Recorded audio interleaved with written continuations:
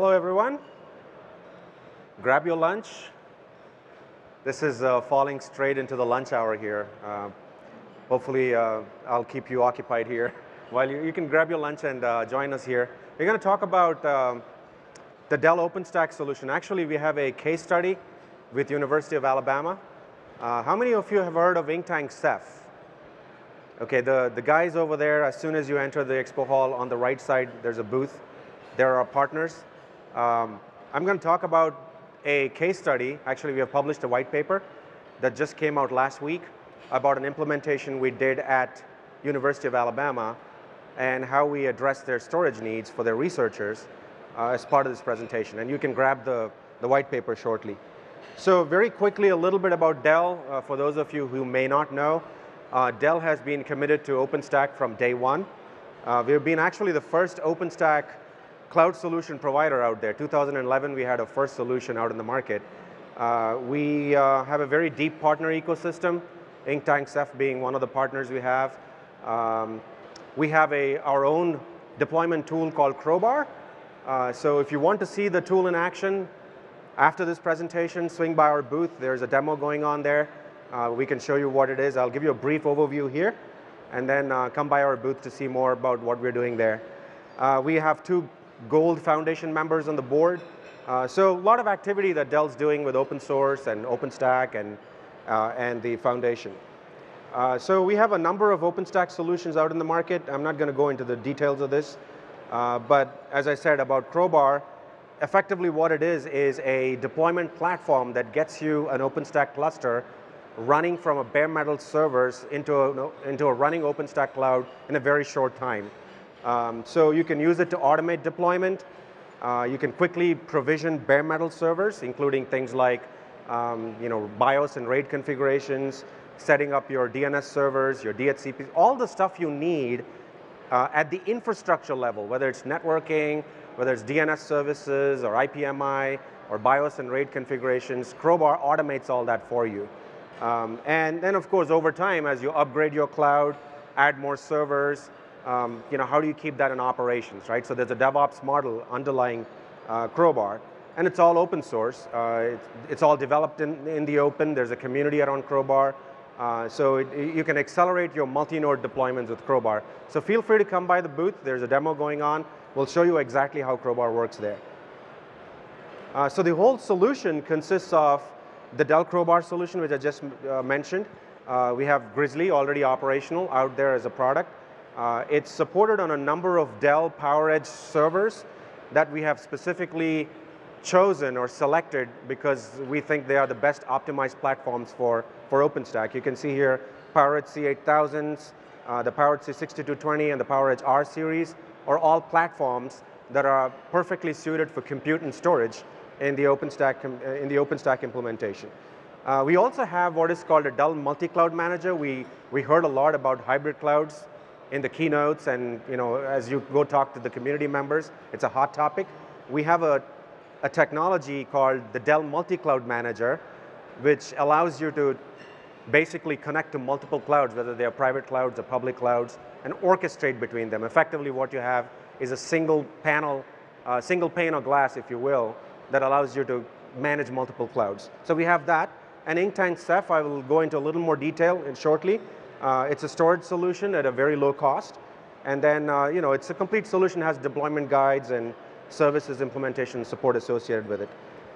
So we're going to talk about Inktank Ceph today and the case study we have had at University of Alabama. So what is Ceph? So for those of you who don't know what Ceph is, it is, if you compare it with traditional storage, as opposed to a single purpose, block storage or a file storage solution, Ceph is multi-purpose. And we'll talk about what that is in a second. And it's unified. All the different purposes of storage are unified in one platform. It's not hardware-based, as traditional SANs are. It's distributed software. So think of software-defined storage. It doesn't come from a single vendor. It is open source. It's developed in open source, runs on commodity hardware. There is no fixed limits to scale. It can potentially scale to unlimited number of servers. It's only limited to the number of servers you've got. So it's a very cloud way of looking at storage. And they've become very popular. Almost every customer I talk to there's always Ceph in the conversation. So why is it unified? Well, it combines 3 storage models in one unified model. So there's object storage, aka Swift, that you guys may be familiar with. So object storage is part of Ceph. It also has block storage as part of Ceph, and it also has a file system. So it's a 3-in-1 combined storage solution that works with OpenStack. And I'm not going to go into the details. You can come by the Inktank booth or come talk to us at Dell. But this is why we find it very compelling. This is why customers find it very compelling. Because almost every customer I talk to has an object storage requirement, has a block storage requirement, and a file storage requirement. And this is the only solution that's out there that I am aware of that is open source, that is low cost, that's scalable, that's software-based, and is able to do all these different storage models in one solution, which is why it's very compelling out. So how does Ceph work with OpenStack? Effectively, what Ceph is an object storage solution. It's called RAIDOS, right? It's the Ceph storage cluster is based on objects, and they have got 2 interfaces. There is the Ceph object gateway, which allows you to access the objects within Ceph through the APIs. So you have both the Keystone API access to Ceph, as well as the Swift API access to Ceph. And that's the object piece. And if you're interested in the block portion of it, you can access it through the Cinder API. So we've already got Cinder drivers that are in the open, that have been submitted to the OpenStack community. And it works with Glance and Nova as well. And there's something called a Ceph block device, RBD, which sits on top of RAIDOS, which gives you that block capability into OpenStack. So all of this is in OpenStack, integrated in OpenStack. And what we've done on top of this is the ability to actually deploy Ceph in a seamless manner using Crowbar.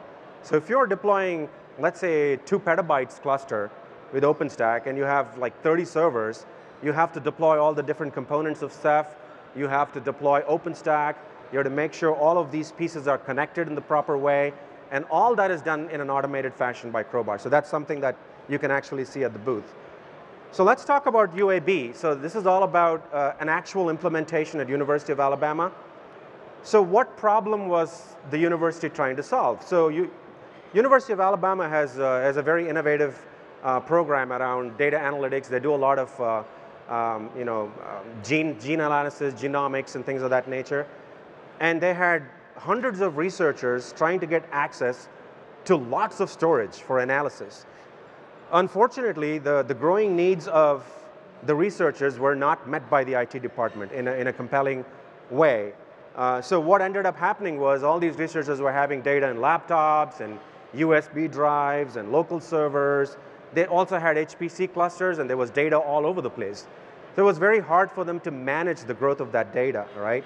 So in transferring these data sets between, effectively they're using HPC, but they wanted to transfer this data between their HPC cluster and the local researchers working on it, and the whole thing became very difficult to manage. On top of that, they had issues with security and making sure that the data is not at risk, that somebody was just taking the data away. So these were all the issues that the university was trying to solve. And the way they solved the problem was through the cloud storage solution that included OpenStack and Inktank Ceph, and it's all centralized. So think of it as a centralized, think of it as Amazon S3 and EBS that's internal to their environment. So it's a fully flexible open source infrastructure. It's based on the Dell Reference design. So it uses OpenStack, Crowbar, and Ceph. So Crowbar goes and installs the entire infrastructure. They had more than almost a half a petabyte of storage. And when they did the math, it turned out to be only about 41 cents per gigabyte, as opposed to a traditional SAN. They looked at a lot of different technologies. They looked at traditional SANs. They looked at HDFC. They looked at Hadoop. None of those solutions actually matched what they were looking for and the cost that they were willing to pay for. And this was a perfect solution for them. It was distributed scale. They're looking to go from half a petabyte to 5 petabytes in the next year, and that's massive scale. And if they looked at the cost, it was just mind-boggling. And the biggest thing was data migration between the different clusters. So they had the Ceph data cluster, they had the HPC data cluster. How do you move data back and forth in an easy way so that they don't have to worry about security and risk and all of those things. And at the end of that, they also want to extend the framework and be able to manage it easily. So this one solution gave them everything they needed. It solved all their challenges from a data storage standpoint. And going forward, the research cloud is going to be much bigger, right? So they're looking to go to 5 petabytes. They're looking for virtual servers and virtual storage to meet their HPC nodes. And they're also looking for self-service, right? So at the end of the day, the researchers go to the cloud, ask for whatever number of compute nodes that they need or storage nodes that they need, and rapidly set it up and scale down. The usual, cloud-type services, and they're able to get all that with this solution. So this is what they're looking. This is how their architecture looks like. So all the stuff you see up there are OpenStack nodes. They have 2 HPC clusters, and the HPC storage is where the Ceph cluster sits. They were looking for 10 gigabit network interface between the two so they can move data back and forth. All the researchers take the data, put it here, send it to the HPC cluster, do the analysis, and then bring it back to the HPC cluster for later consumption. So this worked out perfectly for them because it solved a number of problems in one shot. So they had virtualized servers, virtualized storage, high-speed network access to the storage from their HPC clusters. So it all worked out very nicely. So for more information, come by the booth. We are doing a Crowbar deployment out there. There is a UAB white paper that just got published. The customer has actually given us great comments and quotes about the actual deployment. Feel free to contact me at those contact information. We also have a couple of other panels going on. Tomorrow we have a customer panel. We're talking about how customers are using Dell services and support. And there's a panel on application portability all tomorrow in the morning and afternoon. So if you have any questions, feel free to catch me or come to the Dell booth. Thank you very much.